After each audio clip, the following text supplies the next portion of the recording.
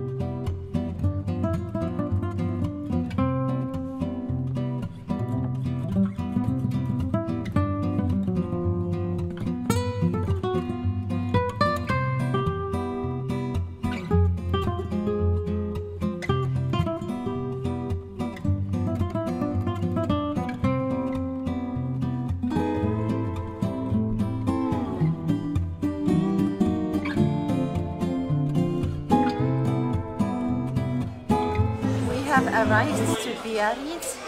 It was such a challenge to find the parking here. We arrived here I think 15 minutes to 1, and we managed to park our car at 2 o'clock here in the afternoon. All of the underground parkings were completely full. We kept on going from one underground parking to the other underground parking, and every parking was full. The streets are super narrow and tiny. They are full of cars, so it's like the whole of the city center here in Paris is a traffic jam, like a constant traffic jam.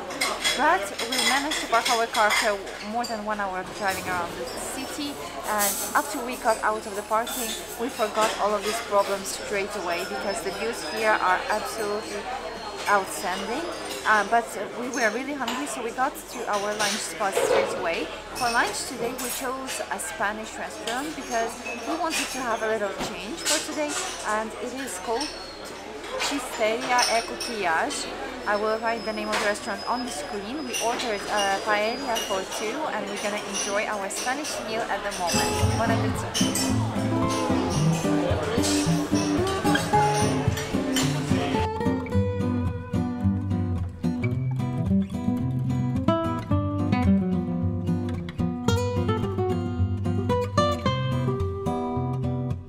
have just finished our lunch here in Biarritz, and that paella was the most special paella I had in my life because it had at the same time seafood inside, like shrimps, mussels, and some other seafood shells, which I don't know how to call them, and also it had chicken, and also it had chorizo, and also it had pieces of white fish. So it was really full of taste. There were some peppers inside, some peas, and rice, of course. So it was really special one. My husband really liked it. I liked it too, but my favorite lasagna is but my favorite paella is still in Barcelona. But it was a good change of cuisine for today's lunch. Right now we're gonna walk around, find something sweet for dessert, and enjoy Biarritz. I hope you like my scarf I put in my head. This one is from H&M. From this year's collection, my sunglasses are from Saint Laurent, and everything else I've already told you about. Let's go.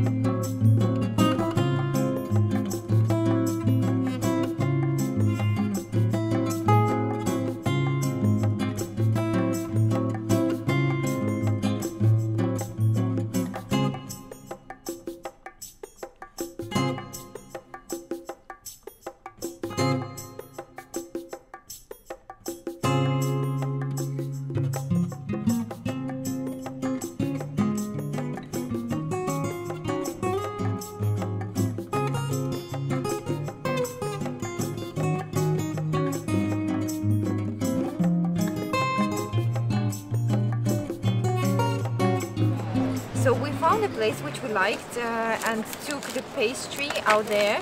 The one we liked was called Paries, Gourmandise Basque. It seems like it's an old one. And so what we're gonna start with is a pain au chocolat. Here in this part of France they call it chocolatine. Then also we have a little financier with the nuts.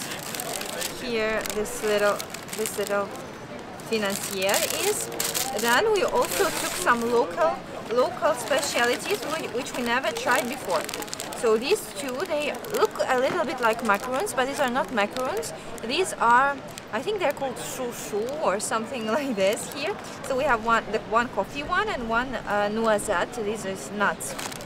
And then the other local specialties that we took are called gâteau basque. It is like cake of the Basque country. That is where we are right now.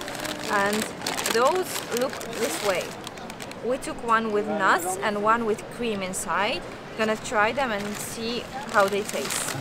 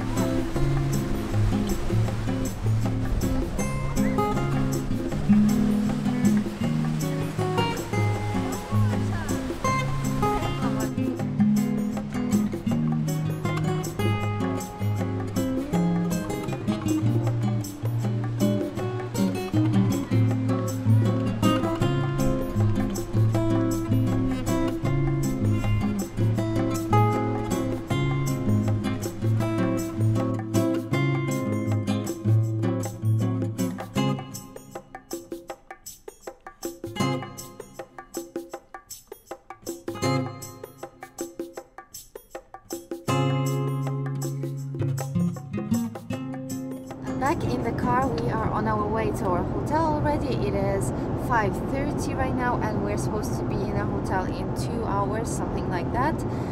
As I said, we're staying in Toulouse today. And Biarritz, to sum it up, Biarritz was really good. We were really lucky with the weather. As I said this morning, the weather was supposed to be rainy, cloudy and cold, and in the end it was sunny, warm. There was a light breeze from the ocean, which felt wonderful. So this weather really helped us to enjoy Biarritz. We had a nice lunch. We got some sweet stuff, which we had.